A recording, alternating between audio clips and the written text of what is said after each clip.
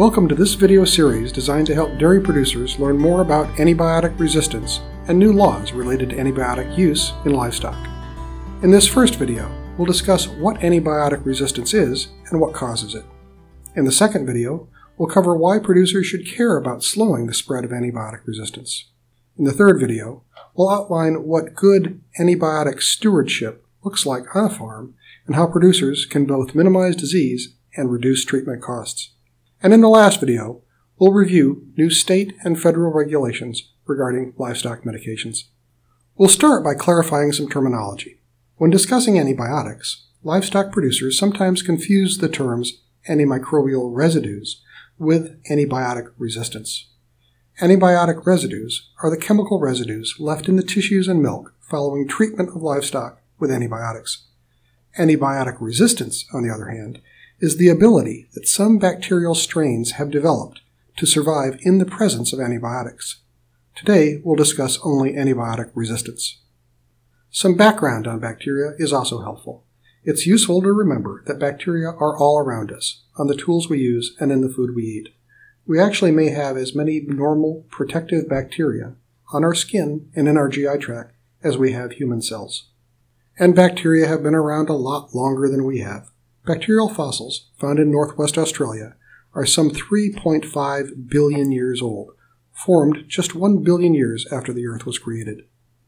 Over those billions of years, microorganisms have competed against each other for dominance. A sort of chemical arms race developed, with some microorganisms developing chemical weapons, or what we now know as antibiotics, to attack their neighbors in an effort to eliminate the competition. In response, other microbes develop defenses against these compounds, becoming what we refer to as antibiotic resistant. We have found strains of bacteria in the caves undisturbed by humans, in the remains of woolly mammoths, and even in Peruvian mummies, that developed antibiotic resistance thousands or even millions of years before antibiotics were discovered or used by mankind. In spite of the fact that microbes have been producing antibiotics for millions of years, humans haven't recognized or used them until recently. Alexander Fleming first described the action of an antibiotic, penicillin, in 1929, but it wasn't until World War II that we saw the first large-scale production of penicillin and its use in hospitals. Antibiotics were first used to treat infections in animals in the 1940s. And finally, in 1951, the first patents were filed for the use of antibiotics in feed to treat disease and increase weight gain. Bacteria can develop resistance to antibiotics in hundreds of different ways. One of the most important resistance strategies is to evolve a change in its structure that makes it more difficult for an antibiotic to bind to or enter the bacteria. Some bacteria will develop enzymes to destroy an antibiotic if it does gain access into the cell. And finally, another common mechanism is for bacteria to develop special proteins to pump an antibiotic out of the cell.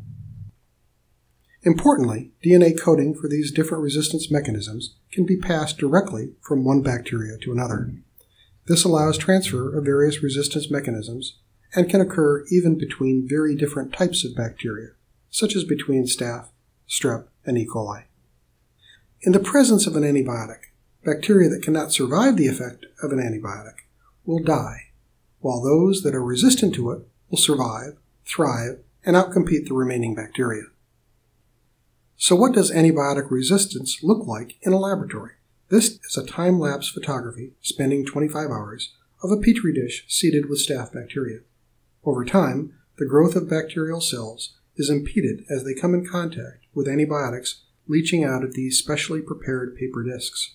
Eventually, you can see this strain of bacteria is sensitive to all but one of the antibiotics. Here we see two different types of bacteria growing out onto petri dishes. The plate on the left demonstrates that bacterial growth has been inhibited by each of the different types of antibiotics.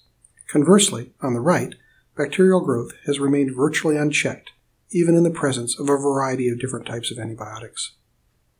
While not every treatment will result in antibiotic resistance, the greater the use of antibiotics, the greater the risk that an antibiotic-resistant bacteria will eventually emerge. As the use and presence of antibiotics in animals, in people, and in the environment increases, the risk of antibiotic resistance spreading also increases. This concludes our first video. In the next video in this series, we will discuss the issue of why antibiotic resistance is important to dairy producers.